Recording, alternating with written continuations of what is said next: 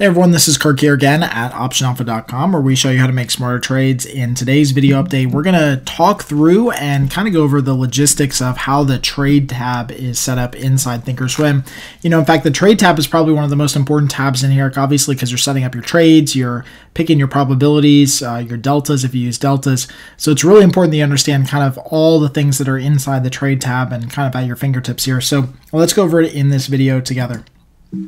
So the first thing that you'll see when you go into the trade tab and the main trade tab itself is the basically all products sub tab. Now for this discussion today and pretty much everything that we do here at Option Alpha, you can get to most of the options and stocks from the all products tab. The Forex by name is obviously the Forex tab. Futures you can trade here. Active trader and pairs trader is just another way to trade similar products, stocks and options in pairs or just a little bit quicker. So you don't need those. We usually do all of our stuff with this all products tab, which is right here, and then just type in the ticker symbol that we have up in the top left hand corner.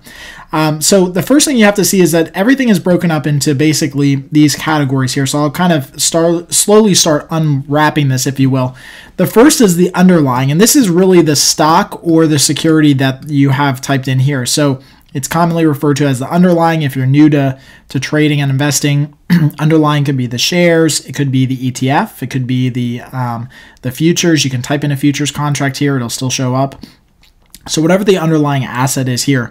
Then you have your trade grid, which is just a way to see some different charts and stuff. You have your option chain, which is really the most important thing for us as options traders. And then you have some other stuff like option statistics for the day, time and sales, and then product depth. Okay, so again, the main ones that we use are the underlying and the option chain.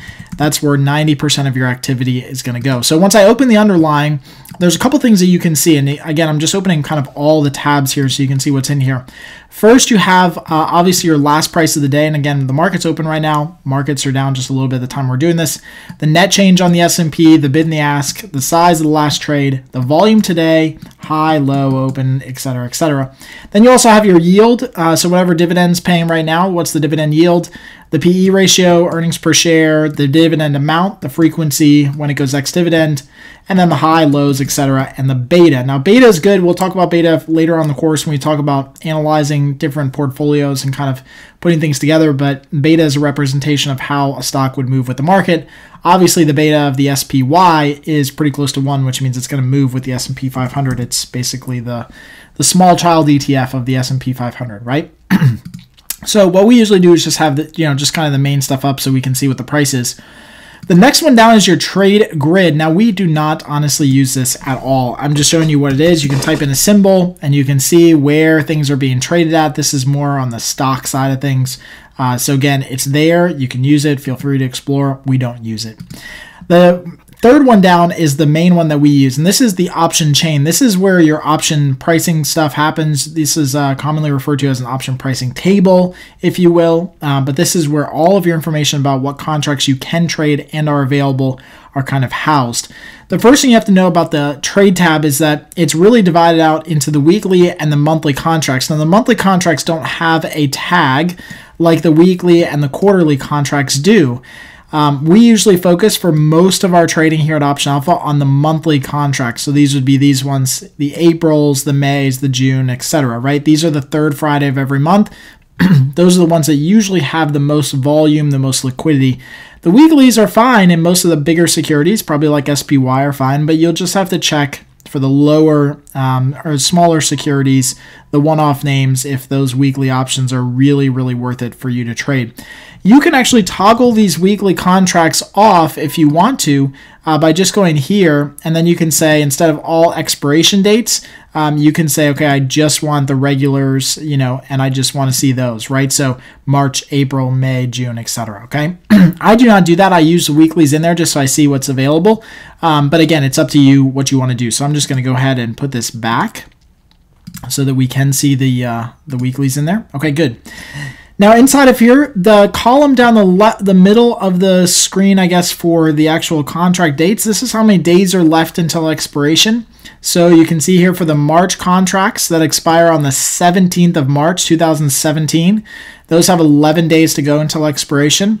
The weekly contracts, which are right beyond that, expire on the 22nd of March, 2017, have 16 days to go. So you can see all the dates and all the respective time until expiration. So as you're starting to use some of our watch list and backtesting software, this is where you would start to look to use and plug into both the software for backtesting and for optimization, the dates until expiration, so that you can start finding better trades and kind of optimizing your trades. When you open up one of these tabs, and let me just start by opening up just the March monthly contracts, you'll see a lot of stuff in here. And let me just go back to, I think the default looks like this. It's just layout X plus net change. I'm going to toggle the underlying off so we have more real estate to work with here. But when you open up these tabs, you're going to see a lot of different strike prices in here. Now you can condense down all these strike prices in the middle, which are all these rows. These are all the strike prices, to something a little bit more manageable, say like 10 overall, right? So this will condense everything down to about 10. You can do 12 or 14. I like to do all so I can see everything. On the left-hand side are all your call options. So this is going to be a standard layout no matter what broker platform you're on. The left-hand side is going to be all the call options. On the right-hand side is going to be all the put options. That's usually how it works. Down the middle of the screen is going to be your strike prices, because those are the same for both calls and puts. They go in ascending order, so basically the lowest price to the highest price. So it's a little bit confusing. Most people think it goes the opposite way. It doesn't. It goes in ascending order in most cases. So you have like 236 followed by 237, 238, 239, etc., etc. Okay. Most of the broker platforms have the Bidask Spread as a default in there. So just the difference between the bid price and the ask price for people buying and selling these option contracts, that's going to be a default inside thinkorswim. That's going to be in there no matter what. So on both sides, you'll see the Bidask Spread. Usually the regular layout that's in there is last and then net change for the day. So you can see, for example, like these options here, the 237.5 calls had a last traded price right now of $154. The change on the day was $44. They went down in value versus the other side of it. They went up in value by $24. Okay. It's actually pretty easy in this case to actually change the layout and the columns that are here. So I want to show you how we do it. There's a couple defaults that are in thinkorswim. You have volume and open interest, probabilities, extrinsic, intrinsic value, delta, gamma, theta, etc. We use one at Option Alpha that's just a custom one called Option Alpha. And the columns that we have so that you can do it on your end are mark, volume, open interest, probability of being in the money, and delta. So again, you may have slightly different ones. You may not want to use delta or one of the other ones. That's just the ones that I look at on a day-to-day basis. Now, how you change that is you just go in here to customize, and then you just can move over these different, I guess functions, right? So, or these different columns. So mark, you could move over, volume, open interest, probability, etc. Okay. And once you do that, then you have this custom one and you can just save it. So just like we did the styles on the charts, you can go ahead and save this as a style, and then you can keep it in here forever. Another really cool function, and let me just open up some more strikes so we can see this happen.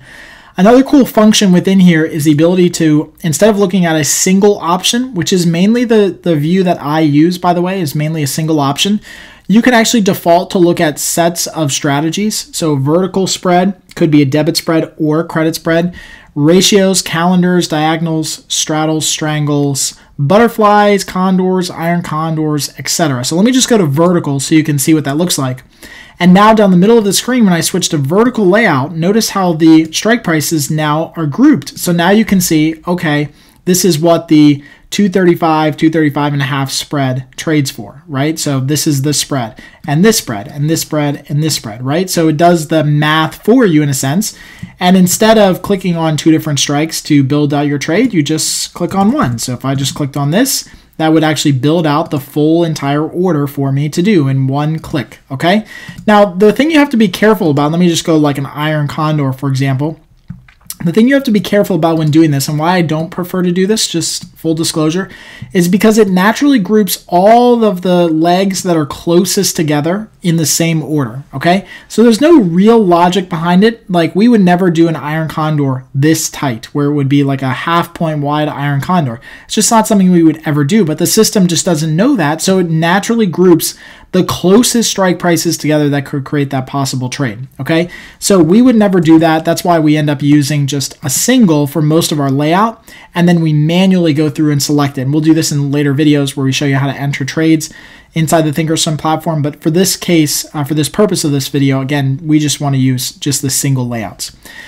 So again, all of those different strike prices and different expiration months are down the left-hand side. You can see, at least for SPY, these go out very, very far, all the way to December 2019 at the time that we're doing this video. So lots of opportunity to trade options really, really far out.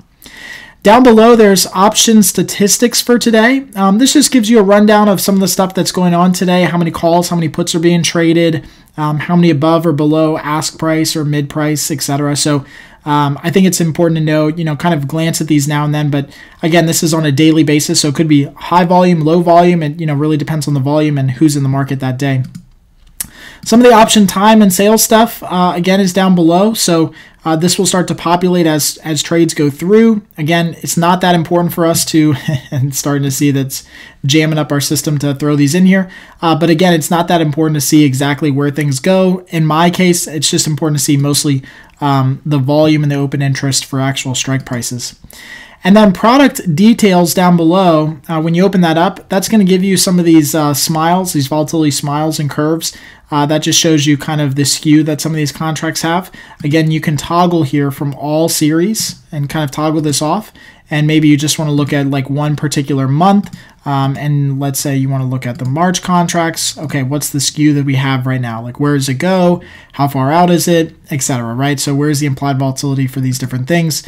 You can look at the deltas and you can look at the gammas and see what the gamma risk is. So a lot more details start to go in there. Again, it's not stuff that you necessarily need to look at every single day, but something that's there if you need it and you want to kind of dig a little bit deeper into the pricing. Okay, so I think that pretty much covers the trade tab. As much detail as we want to get into in this video, like I said, we'll get into in other videos some more training on the trade tab. Again, thank you so much for checking out this video. If you have any comments or feedback, please let me know. Add them in the comment section right below. If you love this video, thought it was helpful, please consider sharing it online. Help spread the word about what we're trying to do here at Option Alpha. And until next time, happy trading.